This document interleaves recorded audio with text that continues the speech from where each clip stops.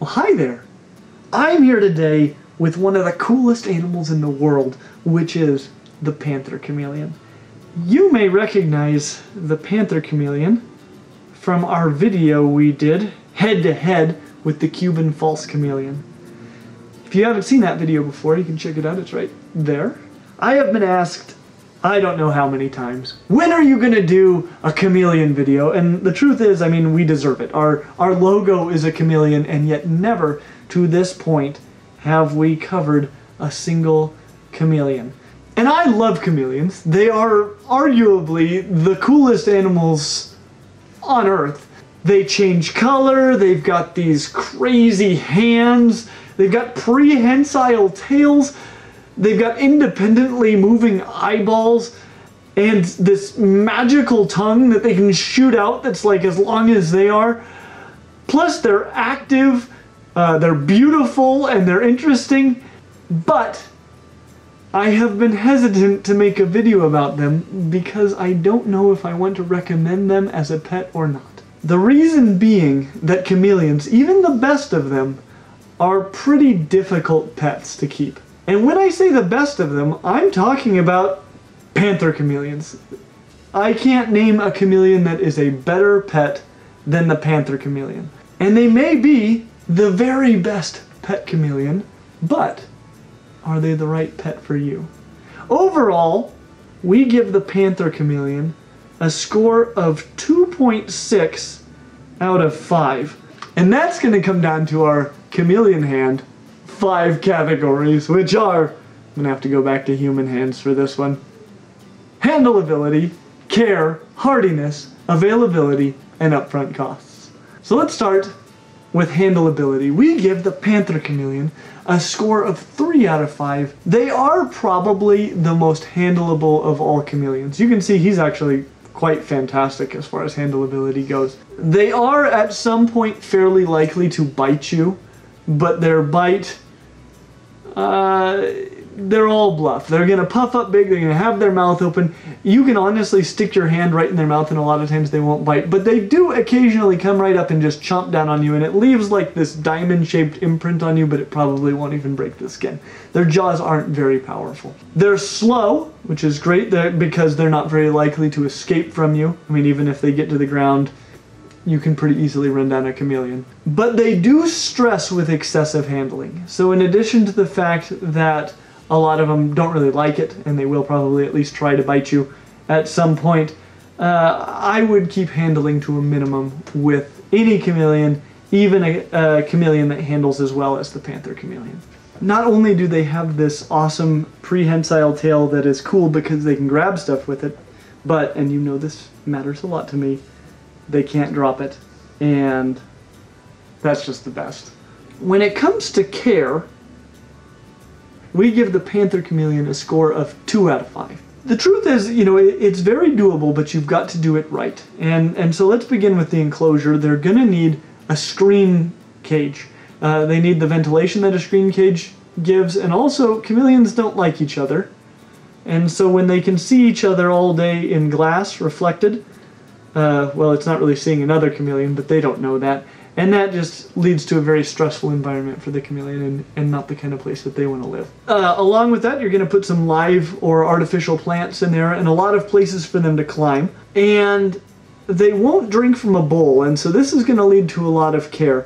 It's possible that they may come down to a water bowl, but generally they don't really recognize standing water as being a source of water. And so you need a dripping system. You can actually drip water in there yourself, or you can get an automatic dripper. You also should mist the cage with a spray bottle every day. But you definitely need to have water droplets. If that water is moving, as long as it's not a continuous stream. If it's a continuous stream, they're going to try to climb on it because they're goofballs. But if you've got individual droplets dripping down, they'll come and they'll drink. And if they don't have that, they can get dehydrated and die, even if there's water available to them in the enclosure. If it's not dripping like that, they're not going to drink. They also eat a lot of live feeders, which means you're going to need a lot of different kinds of live feeders, like crickets, Dubia Roaches, Hornworms, as much diversity as really is possible. You'll find that your chameleon may have specific feeder insects that it prefers, and definitely you're going to need to dust those with calcium and vitamin supplements. On top of that, they're also going to need UVA, which is heat, and UVB lighting. You know, that's kind of expensive, but we'll get to that later. But they're going to need that in order to develop properly. When it comes to hardiness, we give the Panther Chameleon a score of 2 out of 5. Males, like this one here, are going to last longer than females. And the reason for this is that females, even if they've never been exposed to a male, begin to lay eggs at a fairly young size. And they put a lot of energy into producing these eggs, and they don't put so much energy into maintaining their own body. And as a result, they tend to crash and die within just a few years. Males still don't live a whole long time, but they do live longer generally than the females will. Despite their pace of life, chameleons definitely live fast and die young. And unfortunately, they do. All of them, especially females. They're not very resilient. They don't give you a second chance if you mess up their care. They tend to just die on you. That is the case for chameleons. These are better than most, but still, you've got to get it right from the beginning. As I said, even under the best conditions, these guys are only going to live a few years, and that's kind of an expensive lizard, an amazing lizard that you'll be attached to have it only live maybe 3 to 6 years, somewhere in there. When it comes to availability, we give the Panther Chameleon a score of 3 out of 5. Honestly, these guys are pretty available anymore, and that's largely due to the fact that they're very, very fecund. I told you females will lay a lot of eggs, and they will. Really, breeding Panther Chameleons, if you've got males and females, is very, very simple. The hardest thing is honestly hatching the eggs, just because it takes forever.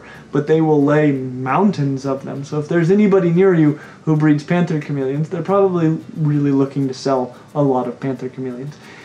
They're going to be available at expos, like I said, from breeders. You can definitely get them online. A lot of times they even show up in pet stores. So they're around. They're available also in a wide number of colors, which is funny because even just one individual is available in a wide arrangement of colors that will show up at different times depending on their mood and their temperature and what time of day it is.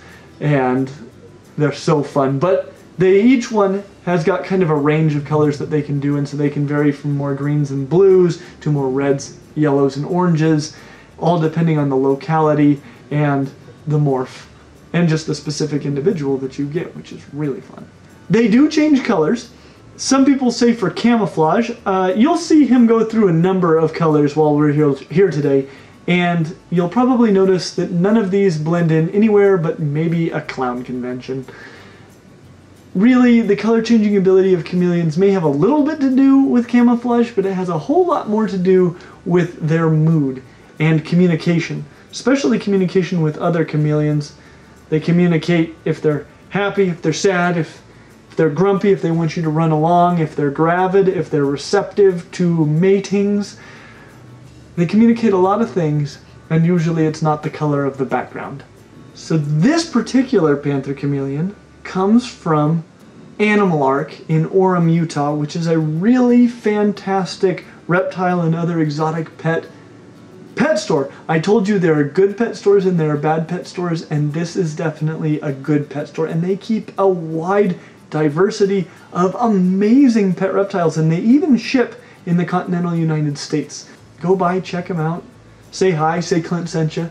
When it comes to upfront costs, we give the Panther Chameleon a score of 3 out of 5. Males are probably going to cost more than females, which is different than most animals that you'll get. Generally, breeders want to keep their females, but the males are so much better as far as pet lizards go. They're more brilliantly colored, their size is better, and they don't crash and die quite as quickly because they don't lay eggs like the females do. Good catch, dude. He's trying to make a break for it. I told you they won't outrun you. And you can see he holds on with his prehensile tail. That's their safety line, because sometimes they do some pretty silly stuff. It's amazing how far they can reach when they stretch. When we cover veiled chameleons, they seem even more amazing as far as this goes, because their body will get real short and then suddenly it'll elongate out. It's just the weirdest thing. They're like a slinky. These guys also use their prehensile tail as an anchor and then reach for stuff, but it just doesn't seem quite as insane when you watch it happen. Still pretty good though. Like I said, the lizard itself is going to be moderately expensive. Males are going to cost a little bit more than females, but they make much better pets. And it's unusual that you're ever going to find a female animal that costs less than a male, but the reasons for this are pretty clear. They're not as beautiful and they don't live as long.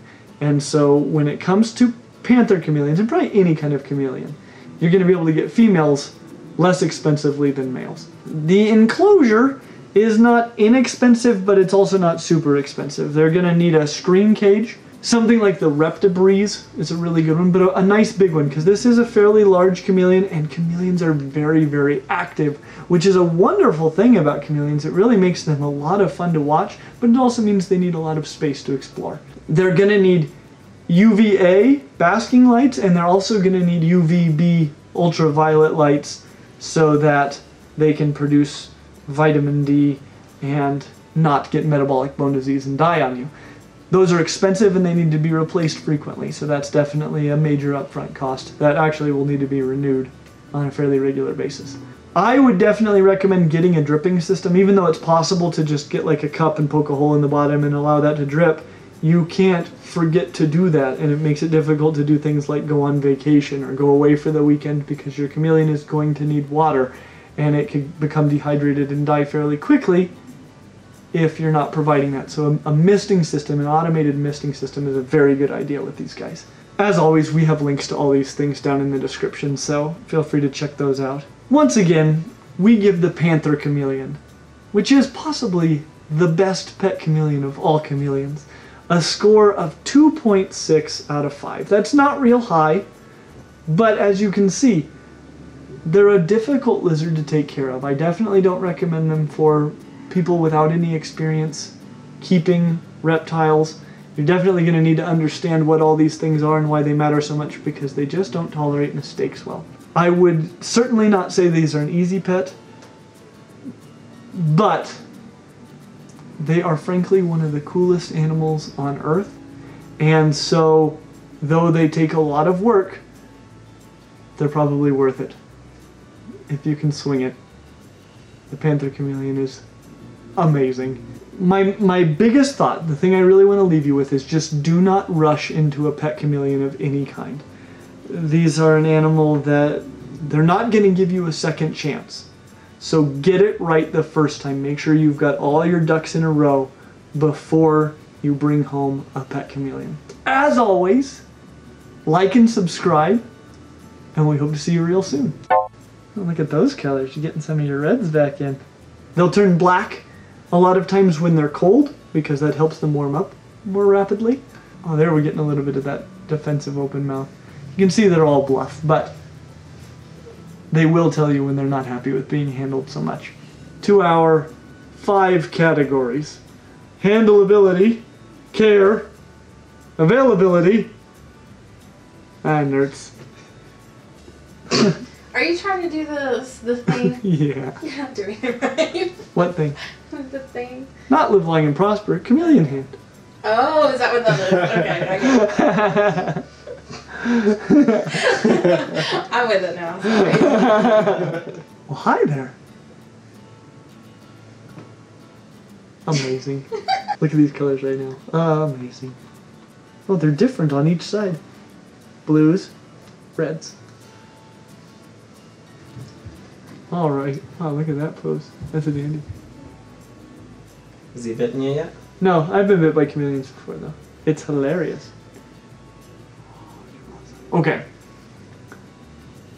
When it comes to availability, whoa. His weird fingers. What kind of fingers does he have again, Clint? And what's funny, so he's got 2 clusters, right? He's got a cluster of 3 and a cluster of 2. And on the front, it's this way, and on the back, it's this way. Let's see if I got that straight. I did! I nailed it! Alright. Karen's on camera. You got her. There she is. You got her. Little crap video. Elusive. Oh wait, she's in charge of editing now, so I won't chop alright. that up. At least you got a piece of her soul. Yeah. Right side.